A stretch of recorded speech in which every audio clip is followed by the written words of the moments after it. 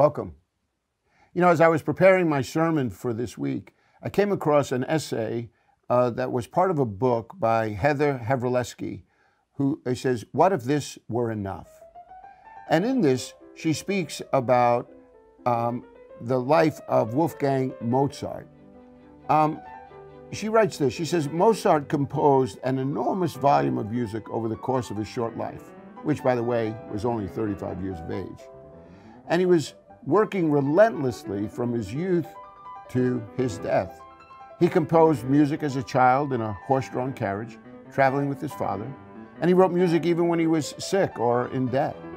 And though he's often portrayed as temperamental, unsteady, and erratic, his productivity never suffered.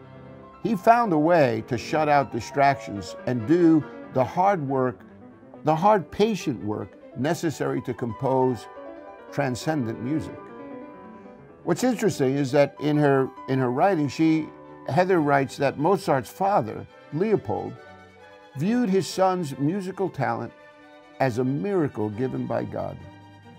His father believed that it was his job to help Mozart share his miracle with the world. In Mozart's time, composers weren't seen as an exalted class. In fact, Paul Johnson writes in his biography of Mozart, "Musicians were exactly in the same position as other household servants, cooks, chambermaids, coachmen, sentries. They existed for the comfort and well-being of their masters and mistresses." Leopold Mozart, though, didn't agree. He believed that his son should be displayed to the glory of God, as he put it. Imagine being told that your talent is a miracle and that you have just one job. You don't have to be happy or successful or attractive or well-balanced as a human being. You don't have to accrue wealth or maintain lots of friendships or seem impressive in any other way. You don't have to tweet or share photos of your latest sheet music on Instagram or start a podcast about composing to increase your visibility and expand the size of your platform. You just have to do your one job to the best of your ability. Imagine being told that you have been given your talent by God, and you must honor God's will by manifesting that talent in your creations. You know, when I read that essay, I thought Israel, it was exactly in that position. And so is the Church of God, by the way. They are called by God, blessed by God, and promised a favored future. Our Father believes in His children, and they were simply to love God by presenting His will and ways before the world. What potential existed for them? However, we're discovering, right, in our study on the book of Judges, which, by the way, is written during Israel's period where it was just a downward slide, and they continued to do evil in the eyes of the Lord. Our most recent study looking at the life of Samson shows that this rebellion led to an oppression by the Philistines for 40 years. See, they squandered their potential. In a display of God's grace, though, God once again raises up a deliverer who will contend against these Philistines. And yet, in our study last week, when we look at Samson Part 1, the birth announcement of Samson reveals some glaring deficiencies on the part of his parents. There's a marked lack in their knowledge of God, in their understanding on how to live for God. In fact, even in knowing God. However, when we mention the name Samson, potential is a word that comes to mind. I mean, think about this. Samson is this miracle baby, literally. God announces his birth to a childless, sterile woman. Samson is called by God from the womb, set apart in service to God in a vow known as a Nazarite vow. The Lord blesses him, and the Spirit of the Lord strengthens him, and he possesses extraordinary gifts to meet exceptional opportunities. Yet I want you to hear me on this. Samson accomplishes less for his people than any of the other deliverers that were before him. In fact, of all of Samson's exploits, they're always personal, and his victories are really private. It has to deal with Samson. In fact, Samson never leads an army. He never will bring victory to Israel, and Samson never establishes peace from the Philistines. Samson's potential is never realized. See, if we're not careful, the same could be said of God's church in our day. We could hear people say, his church has so much potential, great gifts, divine strength, everything that they need for life and godliness. The potential is there, but we have to guard ourselves against being distracted from fulfilling our calling. We have to guard against displacing eternal things with temporal ones. And we must be strong and courageous, or we will see our potential floundered away. I want you to allow me some time today to make the case for realizing one's potential. In fact, a strong case for embracing all that God has for you. A strong case for persevering in your walk with God. So let's go and take another look at the story of Samson. We have to go to Judges chapter 13, beginning at verse 25, and we read this. The Spirit of the Lord began to stir him while he was in Manahadan between Zorah and Eshtaol. Samson went down to Timnah, and there he saw a young Philistine woman. And when he returned, he said to his father and mother, I have seen a Philistine woman in Timnah. Now get her for me as my wife. Well, his father and mother replied, isn't there an acceptable woman among your relatives or among all of our people? Must you go to the uncircumcised Philistines to get a wife? But Samson said to his father, get her for me. She's the right one for me. Now, we're being introduced to a plot here, and I want you to understand a couple of things about this, because this is the part of Bible study that I find so intriguing. There's a restlessness that falls upon Samson.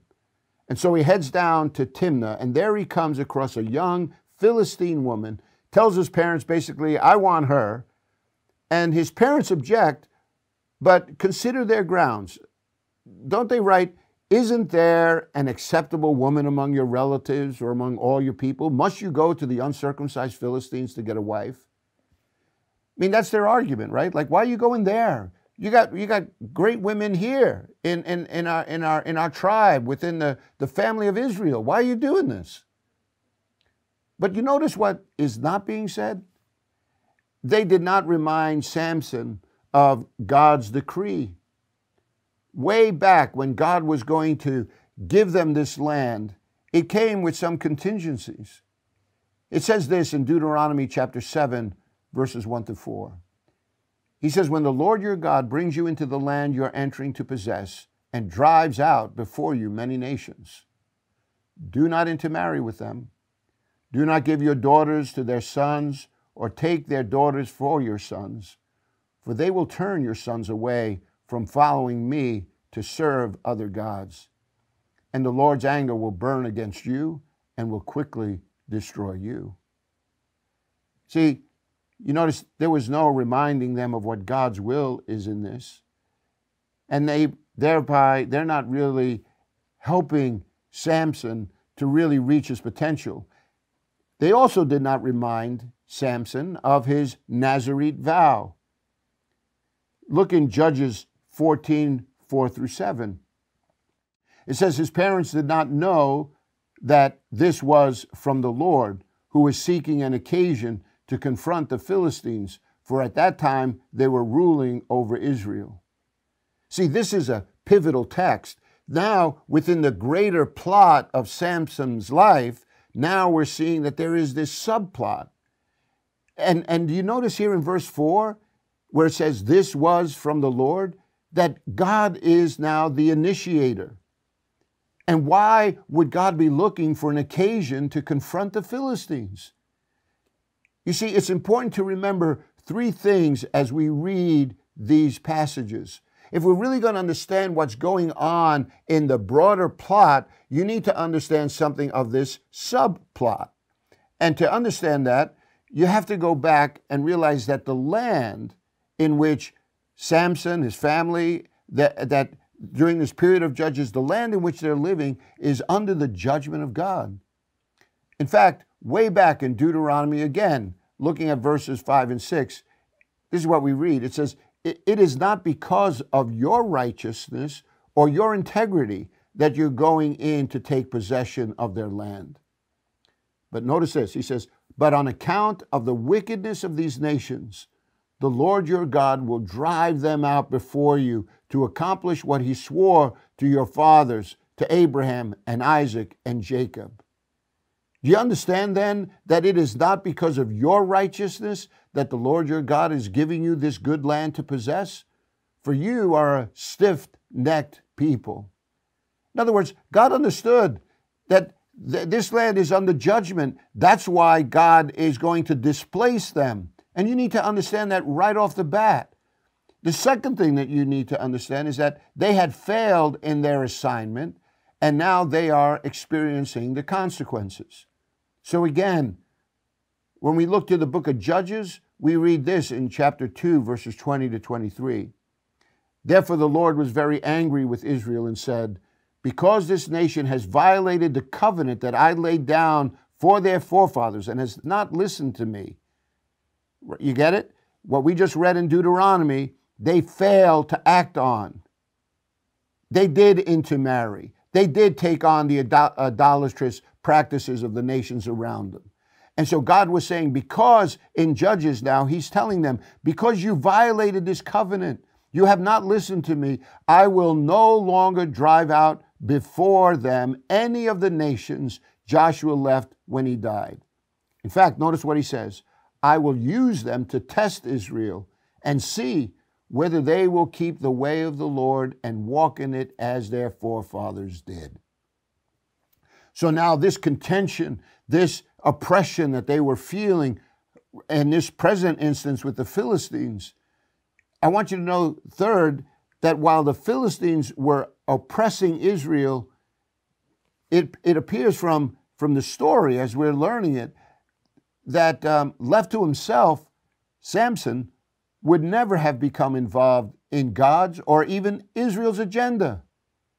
And left to themselves, the Israelites would have been satisfied to continue to coexist with the Philistines. But God has other plans. Because, see, God wants to preserve his people for himself. That's why we continue with our story now. God is looking for an occasion to provoke these Philistines, because Israel should have been displacing this nation. They should have been an instrument of righteousness in God's hands, but they've failed to do that now.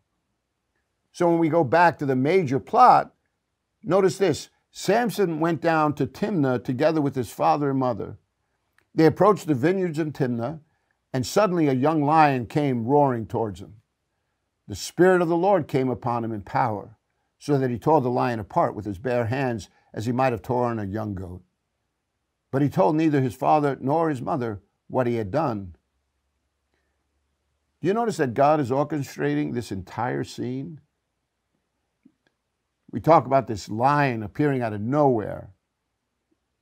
No doubt God knew it was there. And notice how God's power, it says in your text, it says that it came upon him. It literally means rushing upon him. The scene will play into what we just read about an occasion to confront the Philistines. So man's ways may prove contrary to God's ways, yet are used by God to accomplish his will and purpose.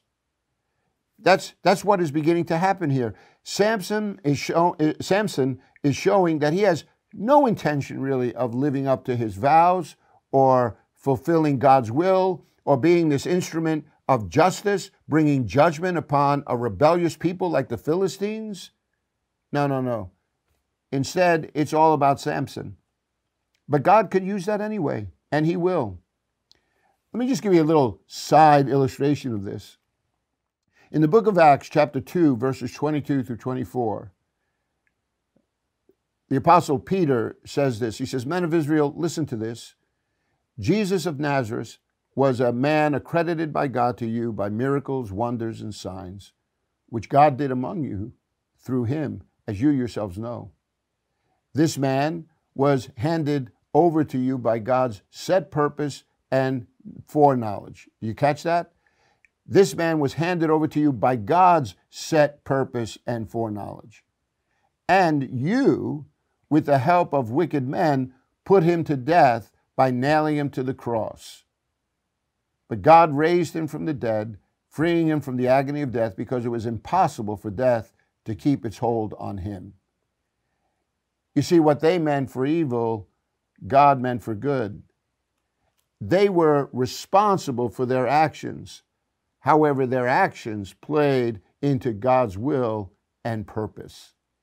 Can we stop there for a moment? You catch then what's going on? Like that text where it talks about Jesus and his ministry, it says that it was God's set purpose for Jesus to experience this sacrificial atonement on our behalf. But how it happened?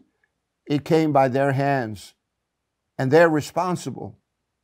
And that's why this idea that God has a set will and purpose, but somehow or another, even when we are walking in a complete opposite direction from what God's will and purposes are, it's not that he is impotent, that he's losing control, but rather what you will find that God is using all that to still accomplish his will and purposes, though the people who are now engaged in it, they're not living up to their potential. In fact, it's really sad to see what's coming, what's going to happen to them. So let's go back to our plot then, the major plot. And here's a reminder. Samson was called to be a Nazarite, which meant he was to abstain from anything that came from the grape. In other words, any fermented drink or eating of the grape itself. In addition, he was never to cut his hair during the period of this vow. He was not to eat anything unclean. And listen to this, he was not to go near a dead body, because it would render him unclean. So now, having said that to you, I want you to follow along with this story of Samson. We read this. It said, sometime later, when Samson went back to marry this Philistine woman, he turned aside to look at the lion's carcass, dead animal, not supposed to be touching it. In it was a swarm of bees and some honey, which he scooped out with his hands and ate as he went along, unclean food. And when he rejoined his parents, he gave them some, causing them now to stumble, and they ate it too. But he did not tell them that he had taken the honey from the lion's carcass. And now his father went down to see the woman, and Samson made a feast there, as was customary for bridegrooms. When he appeared, he was given 30 companions. Let me tell you a riddle, Samson said to them. And if you can give me the answer within the 7 days of the feast, I will give you 30 linen garments and 30 sets of clothes. If you can't tell me the answer, you must give me 30 linen garments and 30 sets of clothes. Tell us your riddle, they said. Let us hear it. And he replied, out of the eater, something to eat. Out of the strong, something sweet. Well, for 3 days, they could not give the answer. And Samson, as you notice in this text, does what he wants. Samson eats what's unclean, defiles himself by touching this dead carcass, lies to his parents, defiling them with what was unclean. When it says that Samson made a feast, the word for feast here is a word in that context that meant a 7-day drinking bout at the home of the bride's parents. This exposes something of Samson's character. He was called to be something so much different, so much potential in Samson's life. But instead, having been called to walk with God, his life betrays that calling. It's easy, I think, sometimes when you read stories like this, to begin to point the finger at Samson But I really want to ask you a question with me. Because this whole thing looked at God's will and his purpose for Samson and for Israel. And now none of them are living up to that potential. And it's easy sometimes to look and point the finger and say, look how deficient they are. But God has a call on our lives too. And we can't just excuse our own faithless behavior at times. Listen, when I read this passage, I need to tell you that I stopped for a moment. And I thought to myself, oh God, like, it's so easy to read a page and see this in someone else. It's really hard sometimes to see that in yourself. And I just prayed and I said, Lord, I just ask you to forgive me for those times when I had the opportunity to do the good and I didn't. When I forget that I'm called to represent you well. When there's this conflicting desire sometimes in my heart that sometimes could be more compelling than my love for you or for your ways. That's the truth. I'm just being honest with you. I have the same problems with this flesh and blood that you do. But I don't want to forfeit this potential that God has given. I want to step into all the gifts that he's given me. And you know what? I'm thankful that God is forgiving. I'm thankful that he welcomes the sinner, that he's full of mercy and compassion to all who call on him. So what are those areas in your life that God may be asking you to reform? We say we love God, but what about a bad temper?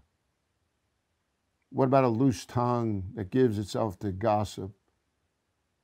What about living with envy? Listen, whatever the Spirit of God may be saying to you right now is of critical importance. Don't let the moment escape. Because if nothing else, the main plot here is that Samson, he's not experiencing the favor of God. And the subplot here, again, do you notice how God's involved in this?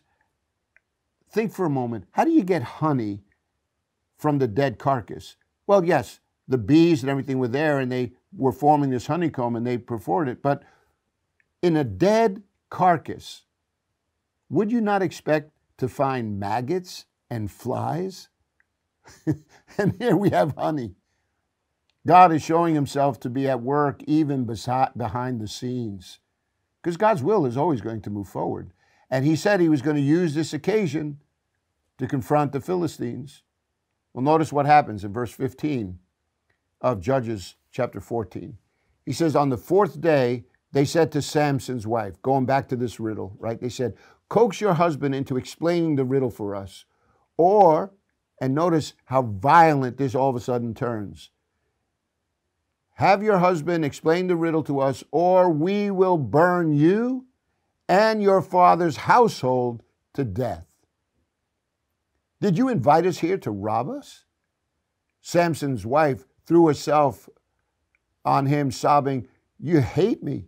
You really don't love me. You've given my people a riddle, but haven't told me the answer. She cried the whole 7 days of the feast. So on the seventh day, he finally told her because she continued to press him. She in turn explained the riddle to her people. And before sunset, on the seventh day, the men of the town said to Samson, what is sweeter than honey? What is stronger than a lion? Samson said to them, if you had not plowed with my heifer, you would not have solved my riddle. And then the Spirit of the Lord came upon him in power. And in a rage, he goes down to Ashkelon, a Philistine city on the coast, and he struck down 30 of their men, stripped them of their belongings, gave their clothes to those who had explained the riddle. Burning with anger, he goes back to his father's house, and Samson's wife was given to a friend who had attended him at his wedding. You notice how the Philistines show their heart? We're going to burn you and your father's household to death. These are not good people. And all of this over a bet. And you notice how Samson's wife, the one that he says, she looks good to me, I want her for me, she's perfect for me, winds up betraying him. And you see again how Samson displays a callousness towards her and her parents. He says, I haven't explained it to my father and mother, so why should I explain it to you? But what you really see here is Samson's unbridled life sows the seeds that are going to reap a harvest of trouble. 30 men of Ashkelon pay a dear price. And this escalation is going to boil over at much personal cost. You can go on and read what happens in chapter 15, where it records the downward spiral that lays waste to Philistines, Israel, even Samson himself. And it's sad that they never repent. So what's the subplot again? Though Samson plays the role of faithless Israel, you do notice that God is remaining faithful in his covenant to his people. He's going to judge the Philistines, whether Samson does it willingly or unwillingly, consciously or unconsciously. And our rebellion is always going to lead to our undoing. So Samson is going to pay the price where he could have done something really great. You see, God's sovereignty over the affairs of men, I think, is the strongest case I could make to follow his direction. And why is that? Because when your life and purpose is aligned with his, when all the gifts, when all of the blessings that God pours out into our life are used in a way that honors him, don't you understand that God's purposes will always prevail, which is what you see in this story. So that's why realizing our potential is dependent on how we respond to God's ways. See, Samson was to be a deliverer, to bring peace, to rid the land of this rebellious people. And instead it became all about Samson. And nothing good was accomplished. And all that potential is wasted. No. You want to reach your potential. Live in a way that responds to God's ways and his will. It's the strongest argument. Let's pray.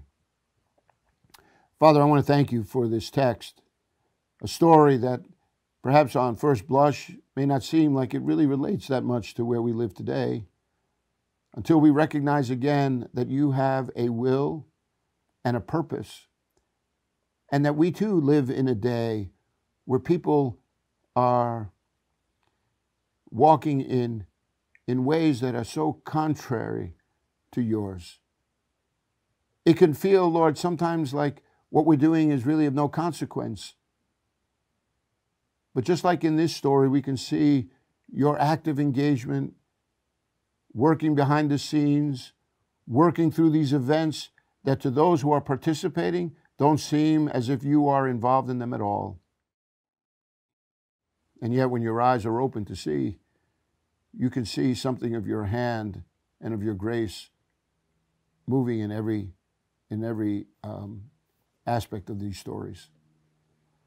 I pray, Lord, that you would teach us to just so order our steps that we would please you. Because in doing so, not only will we live up to this potential that you have placed in us, but also, Father, we would receive your blessing. The confidence, Lord, in the present, to know that you are with us and will never forsake us. And the undying hope, Lord, of life abundant. So I thank you for all of this in Jesus' name. Amen.